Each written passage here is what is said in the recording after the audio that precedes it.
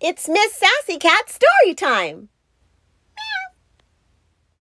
Math Fables, Lessons That Count by Tang, illustrated by Cahoon. Dinner guest. One spider waited patiently. At last her web was done. Just who would come to dinner now and be the lucky one? A fly, a moth, mosquitoes would be great. It's nice to know that all good things will come to those who wait. Trying times. The sun was shining overhead. The skies were bright and clear. For two young birds safe in their nest, the time to fly was here. With wings spread wide, one bird took flight, but fluttered to the ground. The other one fell from the sky and very nearly drowned. The two birds practiced all day long until they both could fly. Sometimes the most important thing in life is just to try. Family affair. 3 turtles living in the woods were always on the go. One day they headed for a pond, albeit very slow. The youngest one soon raced ahead, but accidentally tripped. The other 2 caught up with him and found that he had flipped. They quickly grabbed him by the shell and righted him once more. All 3 agreed wholeheartedly. That's what family's for. Going nuts. 4 squirrels frolicked in the leaves one brisk fall afternoon, when suddenly it dawned on them that snow was coming soon. "We haven't any winter food," 3 frightened squirrels cried. "I guess we'd better get to work," a prudent one replied. 2 squirrels raced to gather nuts and made a great big mound. The other 2 then buried them in stashes underground. All 4 slept very well that night, no longer feeling scared. They learned it's wise to plan ahead and always be prepared. Midnight snack. 5 smart raccoons set out one night to get a bite to eat. They came upon a garbage can, a most delicious treat. 2 quickly grabbed it by the rim and pulled it on its side. "We're going to have a feast tonight," the other 3 all cried. "Before we eat, let's first give thanks," 4 thoughtful raccoons said. The youngest one put down the food and bowed his little head. "We offer thanks," all 5 began, "for each unfinished plate. Leftover food and chicken bones we so appreciate." Tools gold. Along the rocky ocean coast in water clear and blue, 6 otters like to swim and play and look for shellfish too. One afternoon, 2 saw some clams along the ocean floor. 4 quickly dove to scoop them up, then hurried back for more. "These shells are hard to pry apart," 5 puzzled otters sighed. "Try striking them against a rock," a clever one replied. A group of 3 tried this technique and found it worked quite well. The other 3 then followed suit and opened every shell.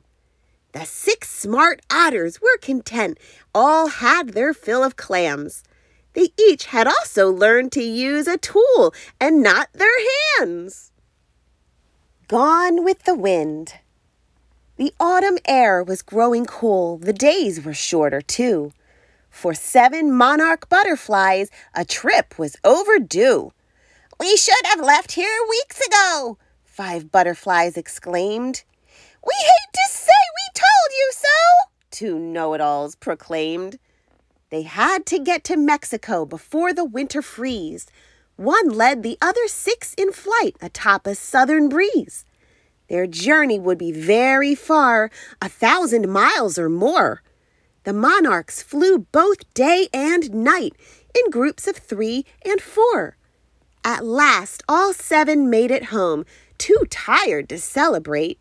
They vowed next spring to be on time and not procrastinate. Profile and courage. One hot and sultry afternoon down at the tidal pool, 8 crabs were buried in the sand, just trying to stay cool. "The water here is much too warm," 5 weary crabs complained. "The sun is very strong today," the other 3 explained. A group of 4 then grabbed their things and headed to the shore. The others followed after them, a second group of 4. As 7 stood by cautiously, one daring crab jumped in, but soon got hammered by a wave that caught him on the chin. The smallest crab swam out to help. Now in the sea were 2, with 6 left cheering on the shore this bold and brave rescue. The crabs at last were one big group. Again they numbered 8. They all then thanked their lucky stars for having friends so great. Antics. One warm and sunny afternoon, the month was late July. 9 ants were rather hungry when a picnic they did spy. 3 crept ahead to take a look, while 6 ants stayed behind. Some crackers, cheese, a loaf of bread, such treasures they did find.